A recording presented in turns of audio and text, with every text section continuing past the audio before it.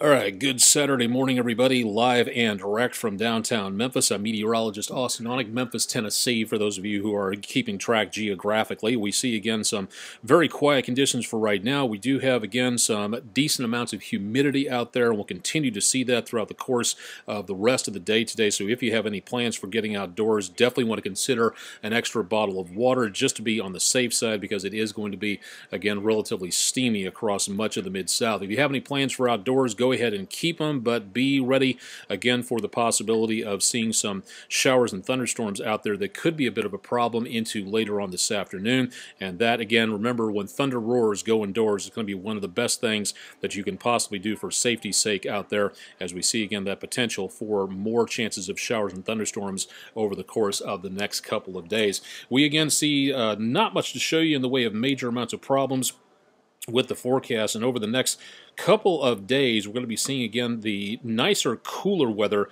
into portions of the Mid-South. We'll talk about that coming up here in just a little bit. Currently in the area, give me just 1 second to welcome in our Facebook viewers. 10,000 pencils around here, and we don't have one when I need it. Okay, let's see if that works for right now. Probably going to lose Facebook here in just a little bit, as per usual. So we'll see if this helps to stick around for just a little bit. Nobody joining in on the festivities just yet. If you are just getting up and joining us, again, pretty quiet for the time being, but we will be seeing the possibility of some more changes coming our direction throughout the rest of the weekend. Again, thanks to everybody for joining us. Forecast information down here for the Mid-South area. Social media information here, and there on the screen. So that'll get you an idea as to what's going on in the Mid-South area for what's happening in and around portions of the Mid-South for right now. Let's go ahead and take a look and see what's happening in and around the area where it comes to radar, which unfortunately at this point in time, to cool us off, does not amount to much. So we're looking at more chances of showers and thunderstorms developing later on this afternoon, but as of right now, again, little if anything really taking place just yet. So we continue again to see the possibility of some more areas of showers and thunderstorms later, but just not again immediately. So keep the forecast out there. Keep the umbrella handy just to be on the safe side, just in case for later on today for more coming up throughout the rest of the day today. Excuse me just 1 second here as I let everybody know what's going on with what's happening across the area, so everybody else can join in and see what's happening. Again, currently seeing little if anything happening at this point. And where did my internet go? Okay, good. We'll talk about that coming up here in just a little bit. Let's go ahead and take a look and see what's going on across the world. Way back up here into around portions of Canada, we've got an area of low pressure diving on down into around the area close to the Pacific Northwest. That is the sign of things that are starting to change for us into the near future, which is definitely good news as we head into the course of the rest of the next couple of days. We see again that potential for more areas of cooler weather heading our way, and it's about time that happens. In the meantime, high pressure remains in control over the southeastern United States, and not seeing again a lot of anything changing just yet. Let's take a look out into the tropics and show you that we have two storm systems now to talk about. What's left of Jose is just wandering around the northwest Atlantic, not expected to be that much of a problem. Lee is a tropical storm, and once again it's expected to be just kind of wandering its way around the central Atlantic as a tropical storm, possibly a hurricane by Tuesday, but once again it is well away from the United States, so good news on that. Maria is still a dangerous Category 3 hurricane, but the good news is it's expected to be dwindling into the next few days. By Tuesday, it should be just a hurricane. The only problem we see with this is that as of right now, it's going to be coming very close in some of the computer models. Notice that hatched area right there. Some of them take the forecast of the track of the storm very close to the outer banks of the Carolinas and toward Chesapeake Bay. Now, it could just as easily curve farther out to the east and remain over the ocean between the East Coast and Bermuda, but this is something that needs to be watched. If you're heading anywhere from, say, eastern North Carolina all the way up through the Delmarva Peninsula, New Jersey, Philadelphia, D.C., Baltimore, in that area, you should watch this storm very carefully, because it could still cause problems and maybe evacuations as we go into the course of the next couple of days.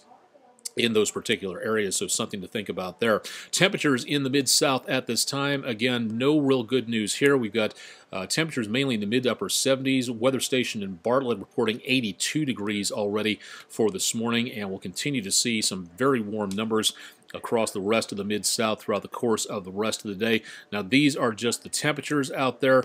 If we take just a second to switch over for just a minute, give me 1 second here, and we'll go for the heat index numbers. Yes, we still have to talk about those, even in the middle of autumn, and it already feels like the lower to mid-80s across a good portion of the mid-south so far. Currently on WeatherNet 3 Live, real-time on-your-side weather, showing temperatures out there back into the mid-70s. And even a few upper 70s out there. Millington, you're still pretty cool out there at 69.8 degrees as of 8:30 this morning, so not doing too bad. More of our WeatherBug stations available at WREG.com/weather, and then clicking on the WeatherNet stations right there. Looks like my JavaScript or my Flash is not working too well, so we'll have to get that taken care of a little bit later. Currently, again, we've got a storm system making its way through the plain states. Severe storms possible from Texas all the way into and around the upper portion of the Midwest.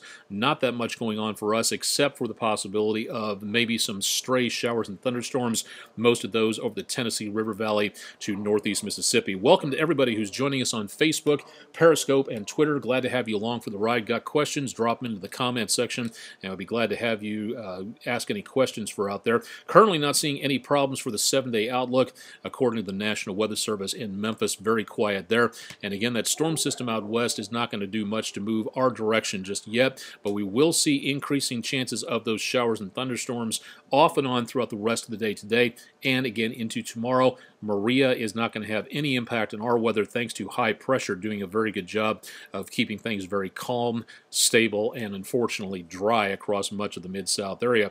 Currently into the weekend, again, temperatures will be back into the lower to mid-90s, and chances of showers and thunderstorms greatest around Tupelo, east of Jackson, south of Clarksdale, and Oxford. That's about as good as it gets there. Low temperatures tonight in the mid to upper 60s to lower to mid-70s. High temperatures on Sunday, again, lower to mid-90s, so not much of anything changing at this location, and that chance of showers and thunderstorms remaining in the mid-south area. Sunday night lows in the upper 60s to lower 70s with those isolated, very isolated early chances of showers and thunderstorms, and high temperatures on Monday, once again pushing 80 degrees. This, what I'm going to show you here, is what's called a meteogram. This one from Iowa State University, and the great opportunity about this is to study plots of data that show you, again, what's going on with the forecast, whether this one on temperatures or wind speeds or snowfall amounts or whatever. Notice it's still pretty warm here for the first few days, but then as we get into the next several days, the numbers really start to take a tumble and things are looking much nicer as we head into the later portion of next week. We'll take a look at the 7-day forecast coming up here in just a little bit. The world is going to be destroyed again today, supposedly, but as of 8:30 this morning, hasn't happened yet. Great article from Forbes magazine regarding a mysterious, non-existent planet called Nibiru, which is supposedly coming again today to destroy the planet at the same time that a lot of other stuff is supposed to be happening. But as of right now, there is no planet Nibiru.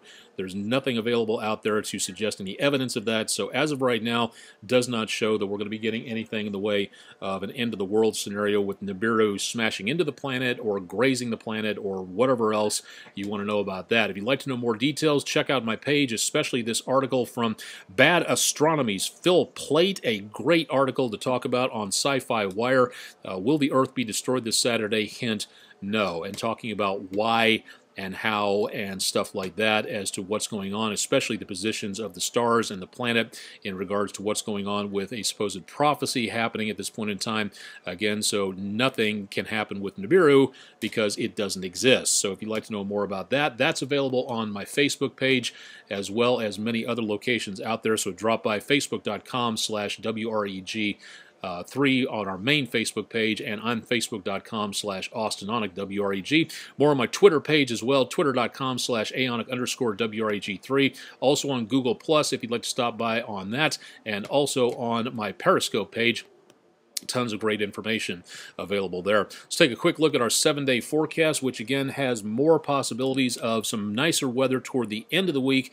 Nothing immediate, though, coming our direction anytime soon, so just not really seeing too much of anything here to help us with cooler weather. But by next weekend, things are looking much more improved and no major problems being seen out there as we head into, again, next weekend. Until then, we are going to be kind of stuck in the broiler. It's not, again, heat wave territory, but it sure is feeling a little bit on the hot side out there, so a little steamy for the next few days, and things will be improving as we get into the course of this next weekend. We'll talk more about that on News Channel 3 Daybreak. Pick up my forecast if you can't watch online because you're away from your computer or on air because you're out and about. Join us on the radio, East Arkansas Broadcast Network stations, Country 92.5 and Oldies 102.3. Be glad to keep you updated on your weather forecast. And, of course, I'll be on back again with Bob and Josh bright and early on Monday morning. I got to hop back out on set for the last segment of Daybreak, where we'll talk about Nibiru and the non-existence of it, and more on your complete forecast as well. Again, detailed information available at WREG.com/weather, and more details on your forecast coming up throughout the rest of the weekend. I'm meteorologist Austen Onek. Thanks to everybody for joining us for this afternoon and into this evening. Again, more forecast information throughout the rest of the weekend, live and direct from News Channel 3 on air and online. Thanks for joining us on Saturday morning.